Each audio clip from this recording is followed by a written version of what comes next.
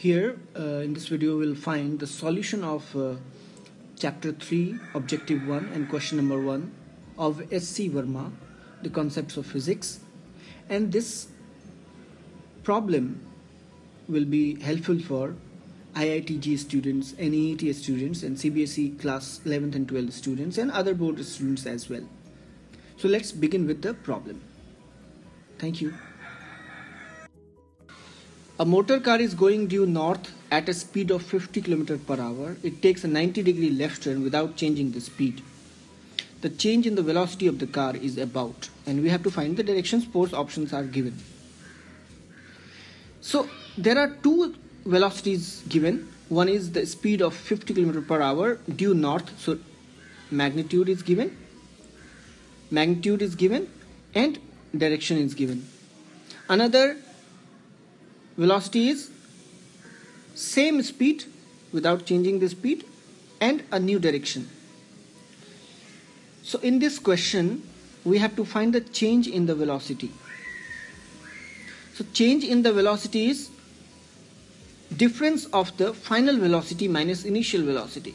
So final velocity is given. It makes a 90-degree left turn without changing the speed. So this is our final velocity B, and let's A be the initial velocity, and the values are given. A has the magnitude 50 km per hour and B has the same magnitude of A, but a different direction is there. Alright, so in these kind of questions, change in velocity means we have to find B minus A, the change in the velocity. And if you see the diagram, both the velocity originates from the same point. Let this point be O. This is possible, and this we have to do because whenever we add or subtract the velocities using the parallelogram law, we start both the velocities from the same point. We join the tails of the velocity. Now what is B minus A?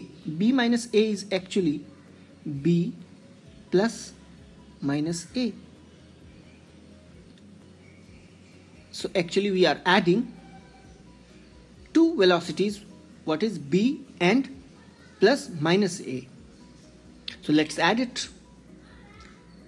So first we have to find what is minus A. A is given. So minus A will be simply in opposite direction of the same magnitude. Just the direction changes, reverse. The direction, we do the reverse of the direction, because this is A, minus A will be just reverse of it, opposite of it. So if it is going due north, we have to make it due south, and just see here what we have to find. B minus A, the change in the velocity. So we are adding B and minus A. Now simply we can use the parallelogram law, in which we make the parallels of the vector, and the final velocity of these two vectors will be diagonal of the parallelogram originating from the tails. And this is, I just want to make it more clear, I will use another color. So this is B minus A.